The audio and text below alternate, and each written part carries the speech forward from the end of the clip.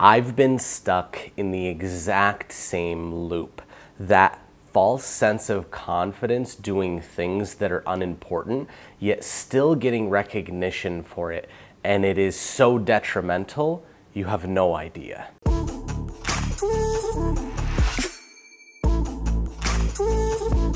Welcome back to the channel, everybody. My name's Artie, and this is The Moving Average. The week has come to an end, and you guys know what time it is. Let's get into Focus Fridays. If you guys are unfamiliar with the show, every Friday I like to drop a little bit of motivation and inspiration for you to help you progress in your life. There are many things in life that give you a false sense of achievement and a false sense of accomplishment. I'm going to discuss two in this video that pertain to me and people in my age group, and then a third one that is in the up-and-coming generation. The first one that I want to talk about is college and higher education. Everybody, your parents, your friends, everybody pushes this need for higher education. You need a college degree to get a good job, to get, a good salary. All of these things, you get so immersed in college and academia that unfortunately is toxic in your life. The ability for a human being to absorb information and regurgitate it on a piece of paper that's known as a test to prove your ability to, memorize is not proof that you are more intelligent. It is proof that you can follow the rules. And with this, finishing middle school, finishing high school, going to college, getting your bachelor's degree, all of these things are giving you a reward at the end of it, a diploma. That diploma gave you a sense of achievement and accomplishment. All of that hard work had a payoff at the end. It is your treat. It is your reward. When you make a puppy sit, you give him a treat. He will do it again. Society is conditioning us to follow the rules. And if you follow the rules, you will get your treat. The issue with this is that we get addicted to the treat. So after you get your bachelor's degree, or even before, if you get your associate degree, you want to continue to get that treat because you're like, cool, I know the structure, I'm good at it, I want my next reward. So what's the next step after a bachelor's degree? You go and get your master's degree. After you've gotten your diploma for that, you've gotten your treat, you think, I've finished school and yet I'm still struggling to find a job. I'm not sure if this is the right career path. And you start talking yourself out of actually having action and doing in your life. So what you revert back to is the old system of work and reward, the school and the treat, the diploma. And then you go back and you get your doctorate degree. Once you've gone through the years and hard work and painstaking agony of getting your doctorate, you get that treat again. And you have that sense of accomplishment. But you don't realize that you've literally wasted so much time in your life. At that point, you have your doctorate, right? And society tells you that you should be able to get the best paying jobs of all time. But what if that's not even the career path you actually are interested in anymore? Thinking about it makes you want to vomit. You don't want to work for somebody else. What's the alternative? What's the one thing that you know better than anything else? It's school, because you've spent your entire life doing it.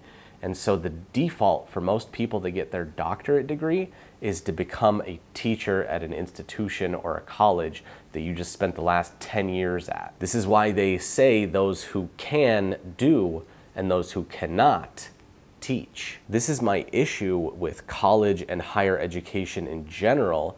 If I'm learning about the financial industry from my finance professor, why is he only making $37,000 a year as a teacher versus actually working for JP Morgan? I always look at who I'm learning from and why they aren't doing it if it's so good. And all it is that false sense of accomplishment keeping you from doing it. They are the chains, the handcuffs that keep society locked down. And for you to have the unlock that happened to me years ago, that's what helps you start to think outside of the box. Being able to develop your own personality and your own ambition and your own drive to do certain things, even if society and your friends say this isn't the norm, why are you wasting your time with that? I can promise you right now, they're 100% wrong. I'm going to take a famous YouTuber, for example, Mr. Beast. You guys have probably heard of him. He spent a good, I don't know, from age 13 to 19 making videos with very little results for the amount of work that he was putting into it. But because he was thinking outside of the box and doing something that he actually wanted to do, like you've seen his videos, you've seen how passionate he is about YouTube. But a lot of people along the way are asking, well, when are you gonna go to college? What are you gonna do with your life?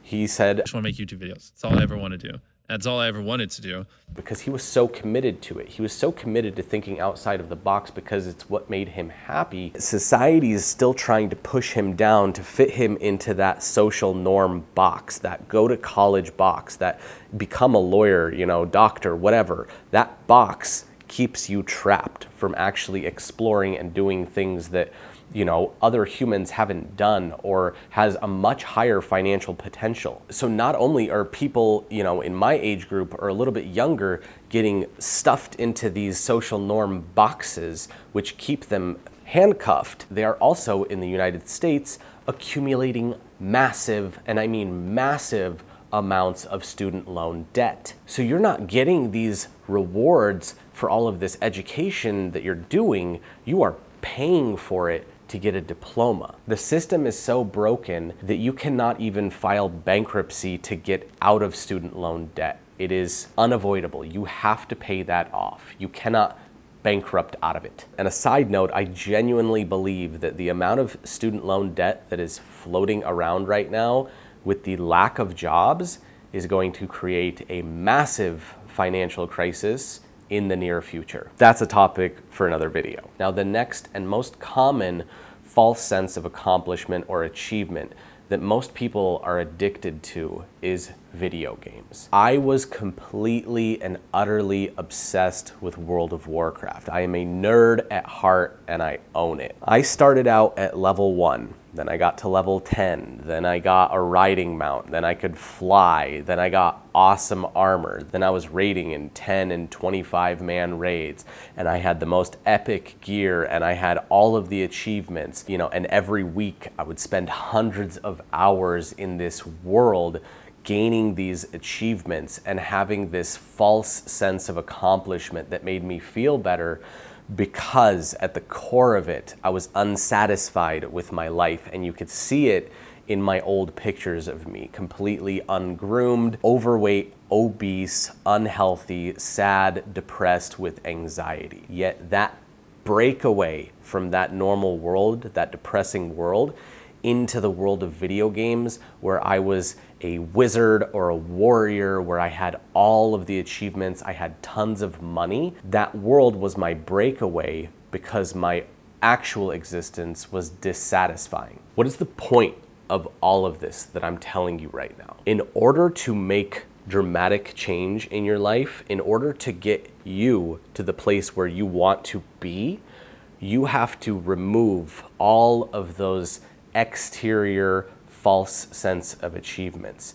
You have to achieve in real life. You have to actually have things that you are proud of you doing, whether it is you learning a new language, whether it is you learning how to backflip on, you know, a bicycle, whether it is you being financially independent through creating your own small business, coffee shop, small deli, it does not matter. But you need actual real life sense of accomplishment. And the only way that that happens is if you put away the silly things like video games. And I hate to say this because it carries such a negative connotation globally with parents, with the people that brought us up.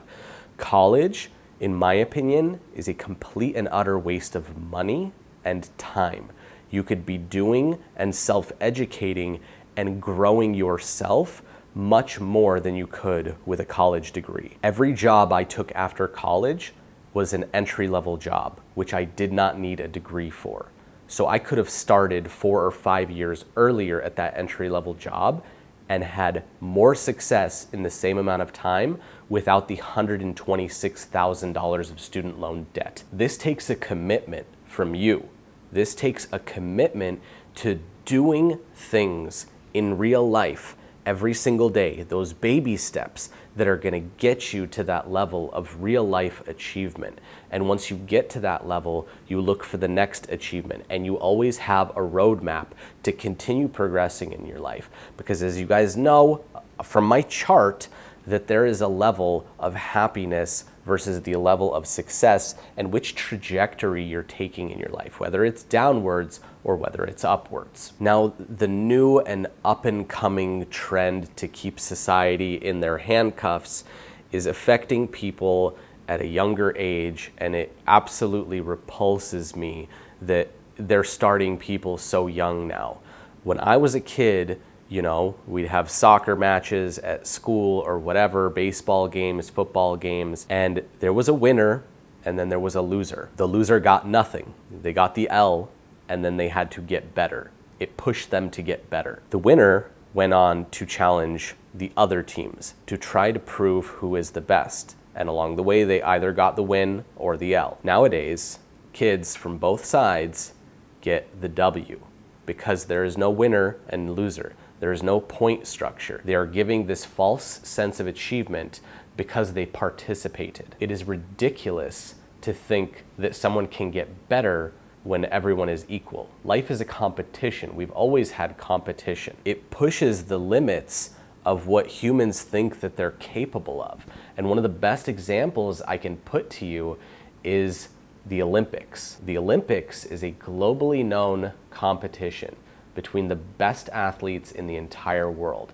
And at one point, humans thought it was physically impossible to run a mile in 4 minutes. But because of the spirit of competition, because of the progression that you get competing against other people, that 4-minute mile barrier was broken. Once that happened, within the next year, 5 other people broke the 4-minute mile as well. Because at that point, they knew it was possible. Which leads me into the conclusion of this video.